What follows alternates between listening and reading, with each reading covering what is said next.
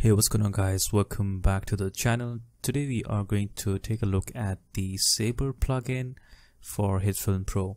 It's a completely free plugin. You can just download it. I'll provide the link in the description. Once you install it, you can find it in the effects tab here. So just type in Saber and you can see it under video Copilot Saber.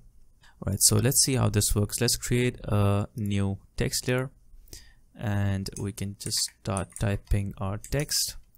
And in the text tab, I'm just going to increase the size of this text, and in the layout I can just center it up like that. To see the Saber effect work, you have to create a new plane layer for this. You cannot just directly apply it on the text layer itself. So let's drag in a new plane layer and let's drag the Saber effect on this plane layer, and you can just expand the Saber, and here we have all the different presets that you can select. This is the default preset, and then you have arc reactor, you have the burning effect, you have so many presets here that you can choose. So it's completely up to you which one you like. I like the arc reactor more, so I'm just going to select that. And to apply it on a text, you have to go into the customize core section, just expand that, and here you have the option to change the core type. So I'm going to click on that, and from this list I can select text layer, and you can see it didn't get applied because it still needs the source text, and that option is for some reason hidden, and I don't know why that happens, but you kind of have to refresh the Saber plugin, and we can just do that by changing it to a different preset. And when we go back, you can see that we have this text layer option now visible. So here we can just click on that and we can select our text layer, and you can see it just has applied on our text. So again, go back to arc reactor, and there is our Saber applied to our text. And you can just play this animation in quad resolution, because if you play this at full, then it's just going to lag, which we don't want. So let's just play this in a quad resolution and get a smoother playback.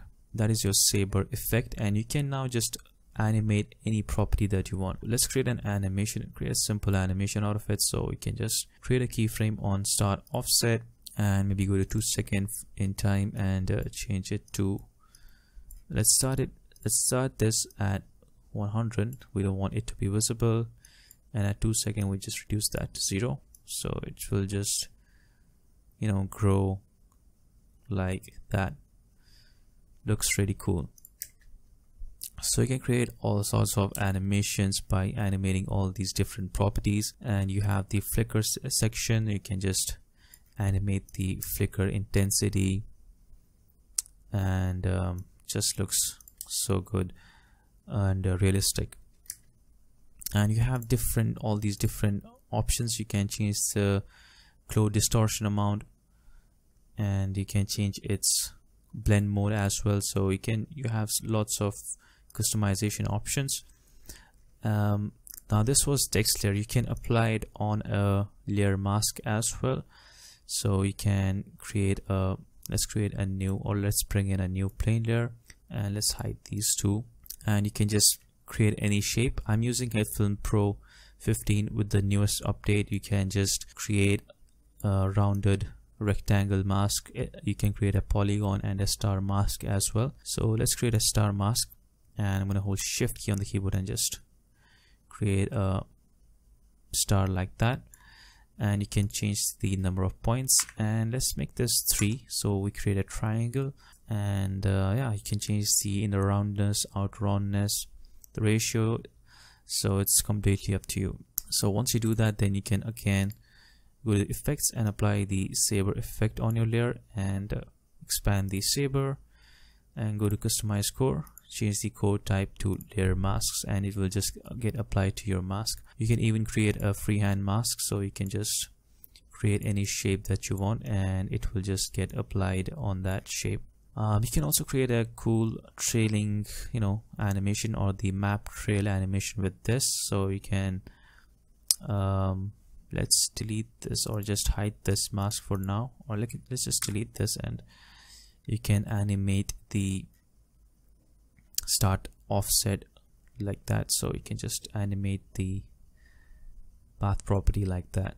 So that's pretty much it. That's how you can create such effects with Saber plugin in Hitfilm Pro. And you might have noticed I used that Star Wars logo in the preview, and that was because I used a font. This is a font called Logos, I think.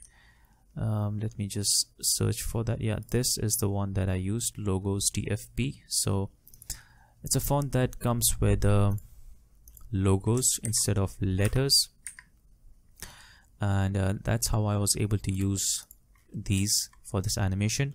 If you want to use your own image, you cannot just use a PNG or a JPEG image, as the Saber plugin doesn't work on those kind of media. But what you can do is you can convert your logo or an image into a font, and then you can install that font, and then you can just use your Saber effect on your own logo. But maybe that is a tutorial for another day. But that's it, guys. That's all I have for this video. I hope you enjoyed this tutorial. I hope you learned something new. If you did, then make sure you like the video and also subscribe to the channel. Thank you so much for watching, and I'll see you guys in the next one.